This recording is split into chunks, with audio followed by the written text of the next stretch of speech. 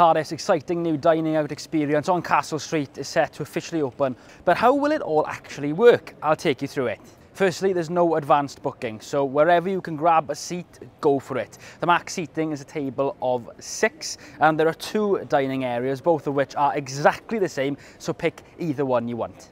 Now, as is expected to be quite busy, you may need to queue until a host finds you a seat. The facilities are also wheelchair and pushchair friendly, with high chairs available as well. Of course, the cafe has been designed with social distancing as an utmost priority. Hand sanitizer is provided as well, and customers are kindly asked to take any of their own waste to a recycling point afterwards.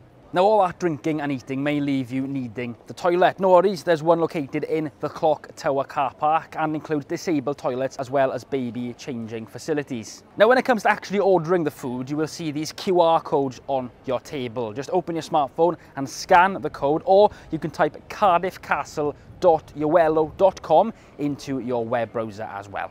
The Castle Quarter Cafe will also be participating in Track and Trace, so you will need to fill out a short form before you make your first order.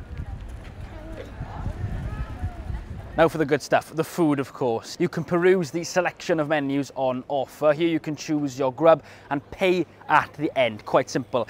You'll also be able to see wait times to see how long you'll be waiting for your food and drink too. And that's it, just sit back and wait for your food to arrive. All the boxes and cutlery and all that kind of stuff will be compostable, and there is no minimum spend. Unless you want alcohol, you will need to spend at least £10 on food before you can get that. Then once you have finished or your 2-hour limit is up, simply gather your rubbish and take it to the recycling bins on your way out. Easy. Right, I'd love to keep chatting, but I've got a table to find. I'll see you in a bit.